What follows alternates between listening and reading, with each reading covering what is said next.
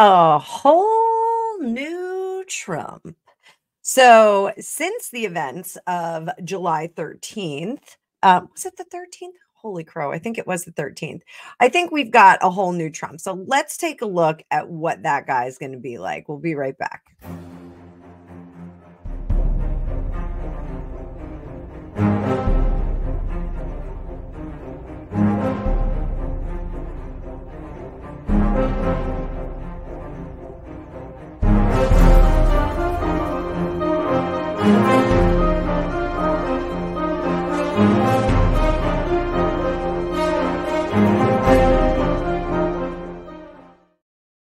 Welcome back, Tarot fam. I'm Annabelle. I'm a tarot practitioner for over 35 years. This is Fortune Cookies Tarot. And in this video, we are going to talk about the whole new Trump that we're getting. So I did do a reading after his speech at the National Convention, the Republican National Convention. And I did say he is a changed man. He is definitely very different. So I want to see what we're going to get out of him. And we're going to bust out the Lenormand, because I do have my digital Lenormand class on. It is on my landing page. You will see a link in the description of this video if you'd like to take it. There's also a free introduction to tarot class on there if you'd like to take that as well. 3 days, you can get an overview of tarot and be all set to take my Tarot 101 class when it comes up in the fall, ready for school. So also, if you'd like your own magical reading with me, I can use Lenormand, I can use tarot cards, I can stand on my head and eat a bug because I do mediumship as well. You can make an appointment at the link as well. I still have 20% off all my readings for the remainder of summer. So let's take a look. So we're going to start with the Lenormand because I just want to get a real broad view of where this new Trump is coming from, where he's headed. So let's pull up the card view. As always, thank you so much for being here. It's my favorite part of the day, and I love to share it with each and every one of you. We're going to pull up that new card view. Everybody's seeming to like it. So let's get down and dirty with the Lenormand. So we are asking today about this whole new Trump. Whole new Trump. Where is he coming from? And where are we going with this guy?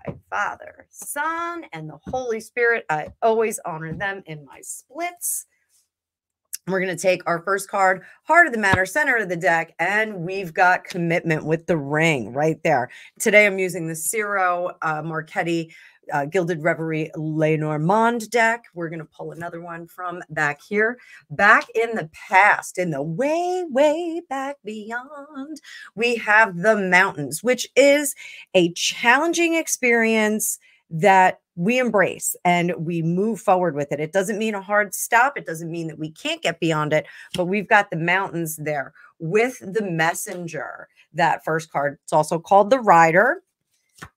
Moving on to Crossroads. This is our change of story. So hard road to travel, hard messages, difficult things to overcome with the message that is being delivered. And now we come to a crossroads. Remember, we're working off this commitment here, this renewed commitment and faith. Back here, momentary luck. So when we're talking about clovers in Lenormand, it is fleeting, momentary luck. It is a split second or a quarter of an inch from not being achieved. I have said this once, I'm saying it again. This was a fated event, and somehow Trump moved his head and averted it. So what lies ahead of us with this new commitment? There is our changed gentleman. This is a renewed gentleman. Now, a lot of Lenormand decks will have two gentlemen in the deck. Sometimes there's an older one, sometimes there's a younger one. In this deck, the other gentleman seems a little bit coarser. Now, he's not coarse. He's not older. But this one holding the rose, barefoot, looking wistfully back at this opportunity. Lenormand, it's always important to look where our cards are pointing to, where our gentleman is pointing to. He is looking back at this moment. Again, when he said at that Republican National Convention, I'm not supposed to be here, he meant it. He knows that he wasn't supposed to be here. So he is looking back on that gift, renewed faith with God. This is a covenant with God, a promise to God that he is going to do his very best. One card here. We have the woman in the past. This is, we're going to get to her. More lady in his future. And there's our gentleman. Look, a little bit more swarthy, a little bit more battle-like. So I'm going to say this is probably because we're in the future at this point. Kamala versus Trump. What is our outcome? The moon. We still have an undetermined outcome. Undetermined outcome with this battle. So this is the original battle from Donald Trump getting into politics, into leadership. It was a difficult climb. A lot of people thought that he was a joke when he started out. This is the message, a renewed message, a new information. We have this beautiful rainbow, which is renewal and refreshment. Then we have the crossroads. We are going to a different place. We are veering off the road and going in a different direction. Here is our momentary luck with the renewed promise and the changed gentleman. And here we go to battle with this moon, hidden secrets. What are some of the things that are lying under the surface? Hidden influences. The message of commitment and love from this gentleman. So this renewed message is going to be a very, very good thing. And this fleeting moment of opportunity that basically saved his life has transformed him into a kinder warrior. We do get this when we go on the diagonals. This lady, we're going to talk about her with, I'm going to give her some more cards. Let's do her because this is definitely Kamala here. So let's pick up Trump's cards and we will talk about Kamala real quick. We'll put her in the middle. We'll give her another card over her.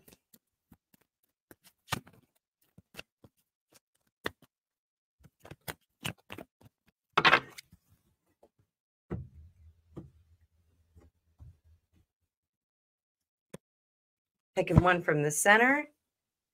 There, we give her a storybook. Okay. Secrets being kept.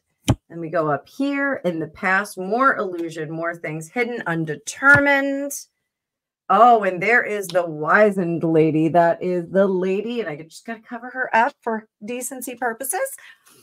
This is the woman who has experienced more. She's older. She has seen more. She is more exposed. So the hidden things being exposed, coming here. There will be momentary situations of luck, chances that we can take opportunities from. She needs to be very astute in paying attention to those. We go back here. The whip. The negativity that we're hearing about this transition for her is going to result in a cross to bear. So that's easy enough. Moving into the future, what do we get? We get information, the letter, contracts, agreements, those kinds of things. Next one, we have the ship movement, moving forward, advancement. But we have the mice.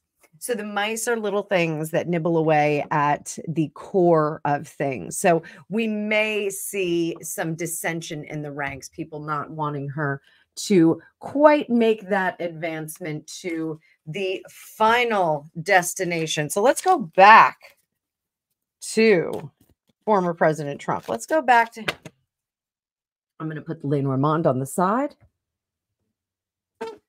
So let's switch it up back to tarot. How will this whole new Trump go to political war with Kamala? Kamala. I got it. 3. He's going to bring in other individuals. He's going to bring in resources that will be helpful. What crosses him? The conflict. So he really is thwarting the norm, thwarting the status quo. in politics. And that is going to be a problem. Mitch McConnell is coming to mind. Mitch McConnell is going to be a little bit difficult there. And I apologize because I'm wincing a little. I'm still in pain. Under the surface, he does not have to stand alone. There are more people that think like him. Being such a disruptor politically in the past is not the worst thing in the world. What is challenging to him is toning down his fire. We have this Ace of Wands up here. He needs to tone down that fire. So here we have working with the collective, getting everyone on the same page, because there's still people that want to go in different directions. And here, not standing alone. He does not have to be alone on this one. I think his near-death experience, and we can call it that, I think effectively, his near-death experience has changed him and has opened his eyes. You know, one may say the scales have fallen from his eyes, that there are more people that think like him than don't. And there is a bit more support behind him. Temperance, a kinder, gentler Trump. We are going to see that. He is going to campaign and debate very differently with Kamala. How he sees himself. He sees himself not as the ego that is going to win this role, but as the vessel that has been chosen to execute a task. He sees himself more as being assigned this job than achieving this job. This is a very different perspective for him because he has achieved so much in his lifetime. The things that he has done, he has achieved through his will and through his actions. And this, he now sees himself as functioning as the apparatus of a higher power. There's going to be a very, very strong sense of spirituality through him moving forward. I don't know if this is something that we're going to see out on the street, that the everyday American is going to see him as becoming, you know, very, you know, excessively religious or excessively spiritual. But he has taken this opportunity, this chance, this second chance at life very, very, very seriously. And he does see this as a gift from God. So for what that is, it is a very emotional and serious assignment that he is accepting. How do others see him? This is an amazing card right here, guys. This one, we're going to talk more about this all through the election because it's the sense of emotion that I'm getting. Others see him as the emperor in reverse. He is loosening his grip on the scepter. He is loosening his grip on the control and the power of the office, the control and the power. He is trust falling into the arms of God, Jesus Christ, whomever. He is going to put a lot of faith in God, a lot. He had a level of spirituality before. This has taken it to another. And I'm just going to stop there for a second because I do think he has already forgiven the shooter. And I think he is going to tell us that. I think he's going to say, you know, my would-be assassin, I forgive him for his transgression. I forgive him for what he has done. I forgive him for being the agent of such destruction and horror. I think he is going to do that. And I think we will hear that. Here, his hopes are that we do get our two parties, three parties, if you will, to work together. I think unity of the nation is going to be his call to arms here.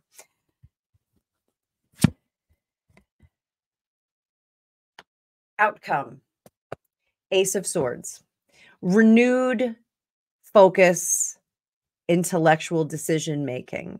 We're going to have a renewed view. Now, keep in mind that Donald Trump was a lifelong Democrat. He became a Republican. This Temperance card and this Ace of Swords, he is going to be reaching out to those people that are left leaning. He is going to try and lead them with a gentle hand over to his vote. I think he is going to pitch himself as more moderate. You know, he's got a tremendous following and tremendous support from the far right. You know, this whole far right, MAGA, ultra MAGA right, crazy wing thing. I think he's going to really try and pull the scales, the illusion off that, and say, you know, we're all just Americans here. We're all flesh and blood. We all bleed. We all bleed.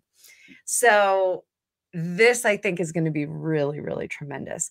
The readings that I have done privately, I've never gotten this emotion of spirituality, the gratitude and the gravity that he feels about the situation that happened.